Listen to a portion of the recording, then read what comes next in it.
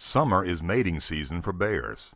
A male, also known as a boar, will seek out a sow without cubs. After mating, the two will separate and perhaps never interact again. Strangely, the newly formed embryo will not attach to the sow's uterus after conception. Instead, sows experience what is known as delayed implantation. The embryo becomes dormant until late fall. If the sow is able to find enough food to put on a healthy layer of fat for the winter, then 1, 2, or up to 6 embryos will affix themselves to the placenta and begin to grow. The sow will give birth to her cubs during her winter sleep.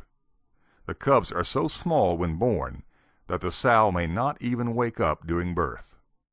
At birth, in January or February, a cub may weigh but half a pound. It will find its way to the mother's nipple and begin suckling.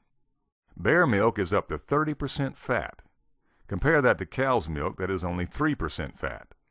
Feeding on this rich milk, the cub will gain 5 to 10 pounds in the next few months. In April or May, the sow will emerge from her den with her new cubs.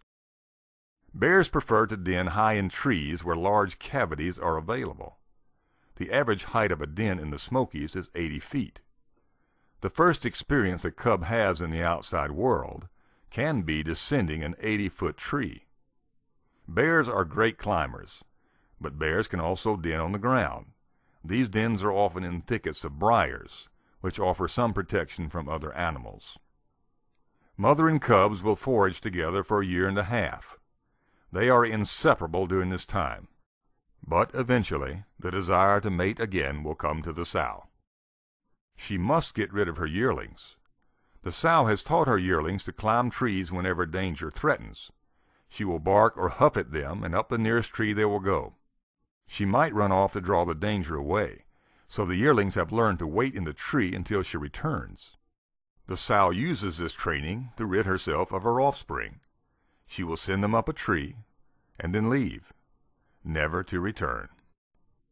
After hours or maybe even a day, the yearlings will realize that they have been abandoned, climb down from the tree, and begin a life on their own. Most yearlings will not survive the next year. Those that do survive will mature at age 3 and could live into their teens or early 20s. The oldest known bear in the Smokies was a sow that lived 26 years.